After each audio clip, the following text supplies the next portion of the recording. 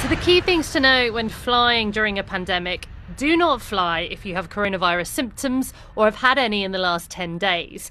If you should be self-isolating because someone you live with has or has had symptoms recently, or if you've been in close contact with someone you know has had coronavirus.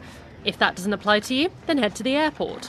Don't go into the terminal unless you're a passenger or dropping off someone vulnerable. The fewer people around, the less the virus can spread. Social distancing rules still apply, whether you're on the ground or at 40,000 feet, so keep your distance from others. Checking in online and using machines avoids unnecessary face-to-face contact. Putting bags in the hold and avoiding hand luggage can speed up boarding and disembarking, so there's less chance of the virus spreading. Don't walk around the airport if you don't need to. Clean your hands thoroughly after touching anything someone else may have touched, and wear a face covering, though some people are exempt. And if the police or border control or security ask you to remove your mask so they can ID you, then you should do as they say. Cabin crew, please be seated. In the air, keep wearing your face covering unless you're eating or drinking. Remain seated as much as possible, keep your distance, and tell the cabin crew if you feel unwell. Before you get on your return flight, if you're flying into the UK, you need to get tested for coronavirus and get proof that it was negative.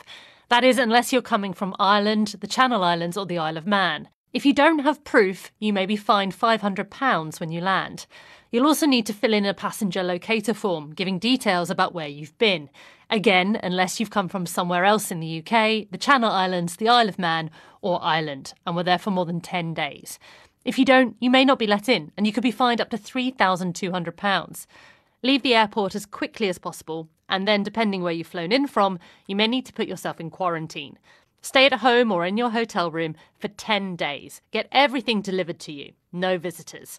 In England, you can pay to have a private test after 5 days. If it comes back negative, you're free to go. But otherwise, if you break quarantine, you could be spreading COVID-19, and you could be fined as much as £10,000 for every time you break the rules. That's a holiday expense no one wants.